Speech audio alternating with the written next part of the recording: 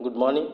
Welcome to e-learning. I am P. Saktivel, Assistant Professor, Department of EEE, Thandai Periyar Government Institute of Technology, Vellore. Today's topic, AC to AC converter. AC to AC converter means the input is AC and output also be AC. There are two types of AC to AC converters. First one, AC voltage controller, and the second one, cycloconverters. AC voltage controllers. AC voltage controllers are thyristor based devices which convert fixed alternating voltage into variable alternating voltage without a change in frequency. Types of AC voltage controllers based on supply single phase AC voltage controller and three phase AC voltage controller. Types of control: phase control and integral cycle control. Principle of phase control. Phase control of SCR means by varying the firing angle alpha, the phase relationship between the start of the load current and the supply voltage can be controlled. Single phase half wave AC voltage controller. Here the thyristor T1 and diode D1 are anti-parallelly connected. T1 is controlled device and D1 is uncontrolled device. This T1 controls the positive half cycle, and during the negative half cycle this D1 conducts and it is uncontrolled device. It is the power circuit diagram of half wave AC voltage controller, because half of the device is controlled device and half of the device is uncontrolled device. The first one, this is V0 is the output voltage and I0 is the output current. Both are in phase because of the resistive load. Here the positive half cycles are controlled and negative half cycles are uncontrolled. Disadvantages of half wave AC voltage controller. Positive half cycle is not identical with negative half cycle for both voltage and current waveform, because positive half cycle is controlled and negative half cycle is uncontrolled. So both are not identical. As a result, DC component is introduced in the supply and load circuits, which is undesirable. Next one, single phase full wave AC voltage controller. In full wave AC voltage controller, both the devices are controlled devices. These two controlled devices are connected in anti-parallel and connected in series with a load resistance. Here both the half cycles are controlled, that is positive half cycle is controlled by T1 and negative half cycle is controlled by T2.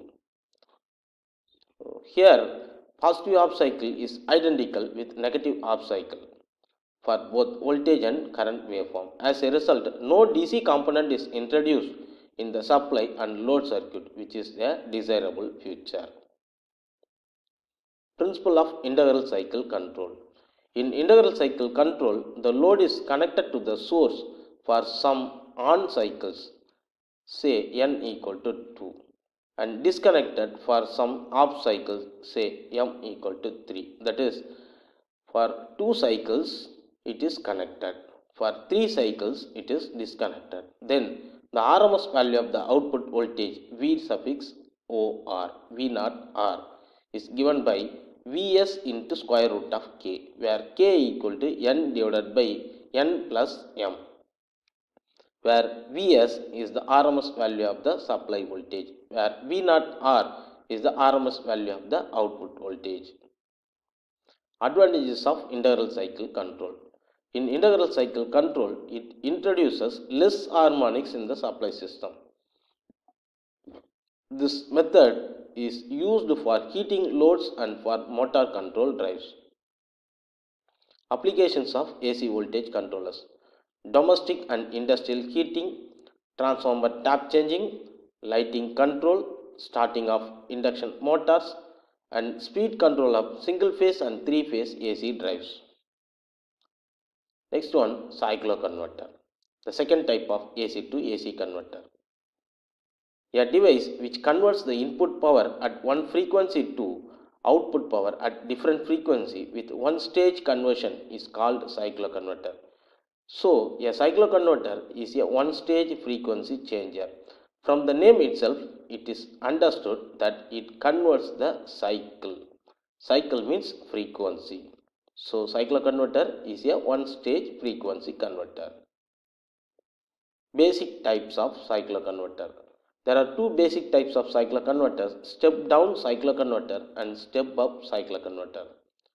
And based on the supply, the cycloconverters can be classified as single phase cycloconverter, which means the input is single phase AC and output is also single phase AC.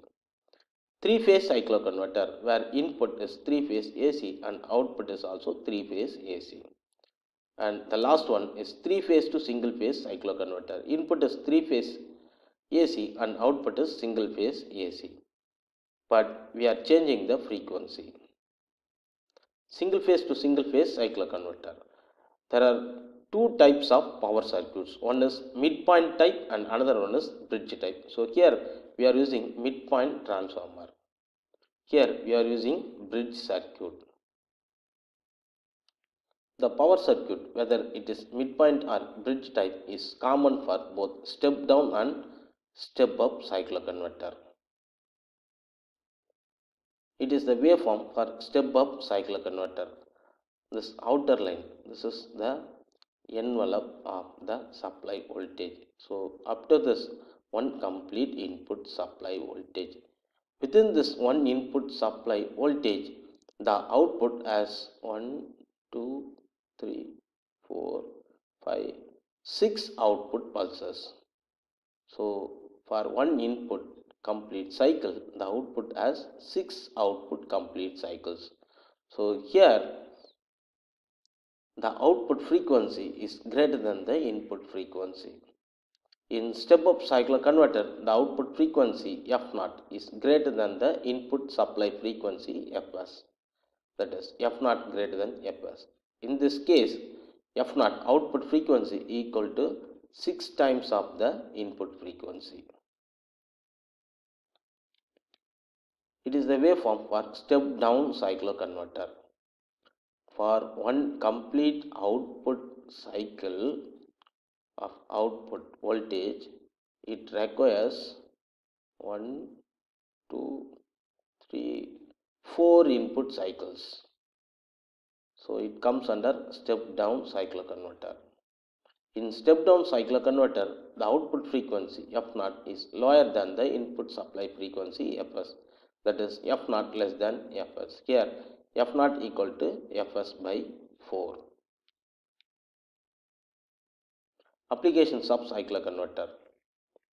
Speed control of high power AC drives, induction heating, static VAR generation and aircraft power supply in order to convert the variable frequency to fixed frequency. Thank you.